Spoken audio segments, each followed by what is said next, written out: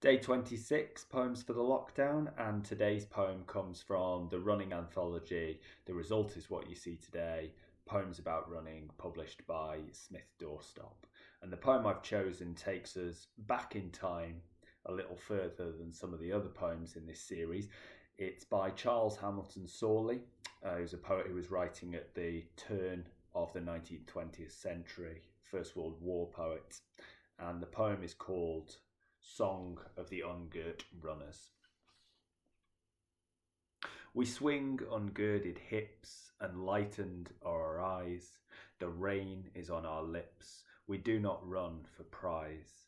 We know not whom we trust, nor whitherward we fare, but we run because we must through the great wide air.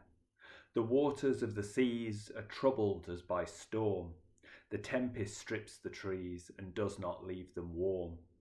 Does the tearing tempest pause? Do the treetops ask it why? So we run without a cause neath the big bare sky.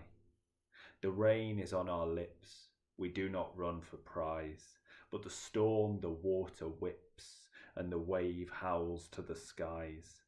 The winds arise and strike it and scatter it like sand, and we run because we like it through the broad, bright land.